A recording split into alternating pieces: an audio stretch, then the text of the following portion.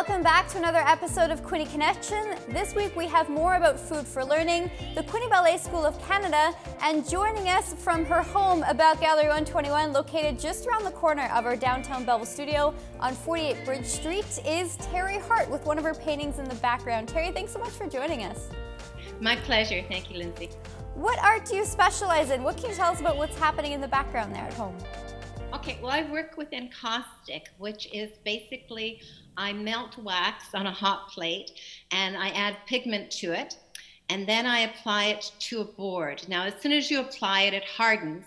So you have to use things such as a blowtorch, an iron, or a hot air gun to move it around. And the beauty of it is, as you layer it, you can scrape it. So you can sort of get a sculpture effect to it as well.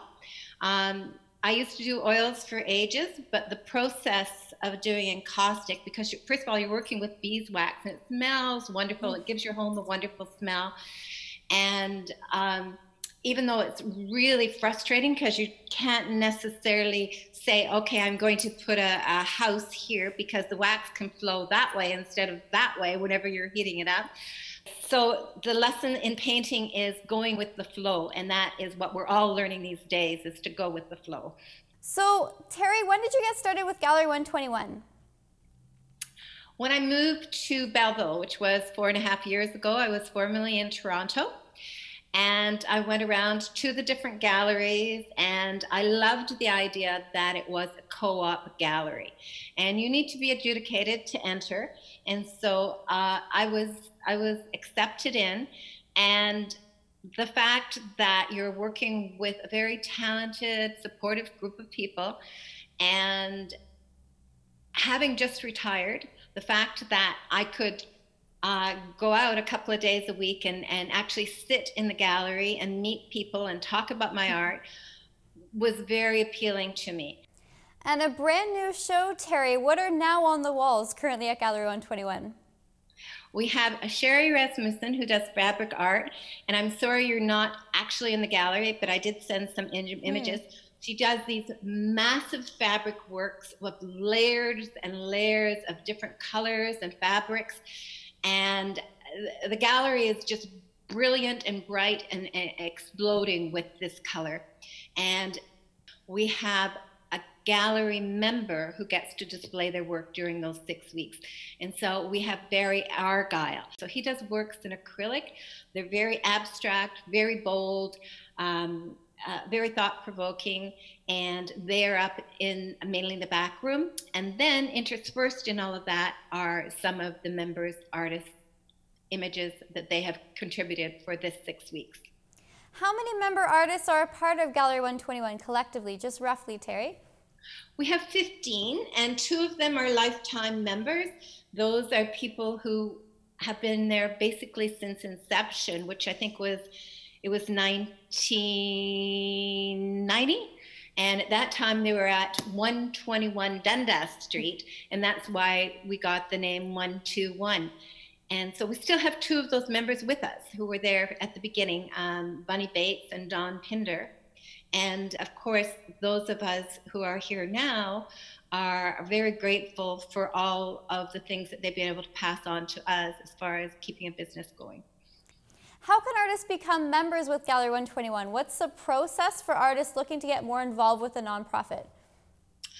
So there's 2 ways they can become involved.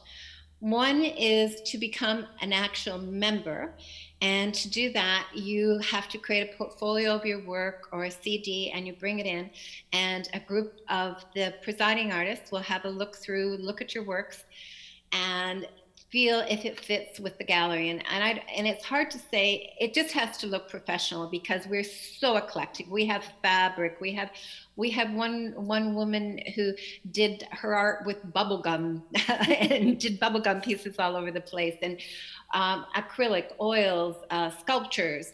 So it just has to have a real sense of professional feel, and we do eclectic works.